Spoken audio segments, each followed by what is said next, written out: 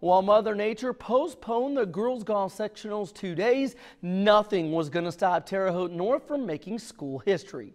Beautiful blue skies Monday at Forest Park in Brazil for the girls golf sectional. Shay Ehrlich was comfortable on her home course. The Northview senior drops the putt on 14. She advanced on to regionals as an individual qualifier.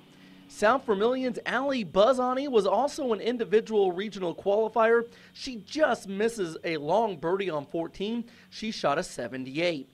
On 18, Terre Haute South's #1 Alexandria Maris with a nice approach shot that lands on the fringe of the green. Maris' 77 helped the Lady Braves finish second as a team. Terre Haute North's #2 Layla Amadi drains the putt.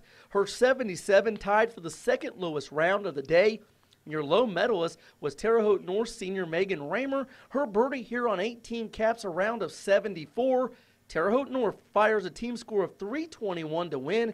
This marks the first time in school history that the Lady Patriots have won 4 straight sectional titles. I'm so proud of this group of seniors, and it's just awesome that each year that we've all played that we've able to bring home the trophy.